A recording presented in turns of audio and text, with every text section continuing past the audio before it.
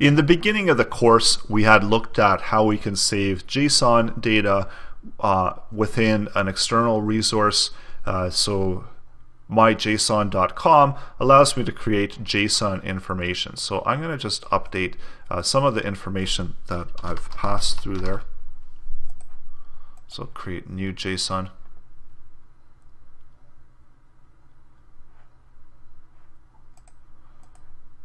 And copy this over, paste it through, and I'm going to update some of this.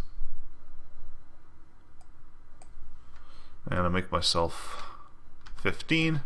I'm not going to update any of this. Maybe I'll update New York to New City or something like that. So that just so that we do get some additional information. So one of the things to be careful of when you're doing cross-browser requests, make sure that you've got your Course enabled. So Course is cross-browser referencing service, I believe, or request service. So make sure that it's enabled when you are trying to access external files on your server.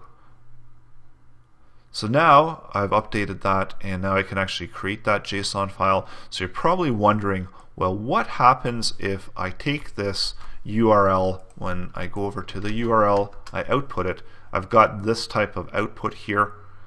So what happens if I try to bring that information into my local host? So all I would have to do you think this is all I have to do? That just enter in that new URL, and of course look at our AJAX. So we're doing get.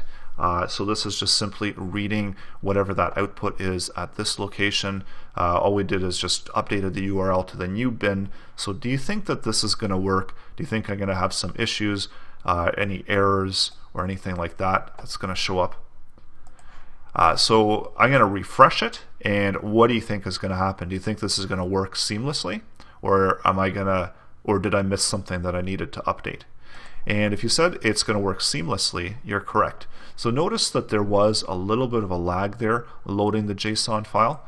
So when we initially refreshed it, you might have thought that if you said it's not going to work, you might have thought that you're correct, but no, it does work. It's just that it's accessing this external data, and it needs to load that data in order to be able to output it on the page. So that's why there's that little bit of a lag time there.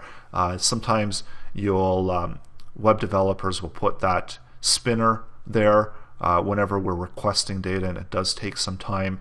So we might replace the content here with a spinning image. Just so that the user doesn't get confused at actually what's happening and when that information is getting populated. So everything works the same way, and now we're actually accessing this online bin and getting the data from that online bin. So that's how you access external files. And again, remember that if you're having some issues, make sure look into Course and make sure that your Course is enabled, and you do have the ability to do cross-browser data transfer, essentially, or cross-domain, I should say.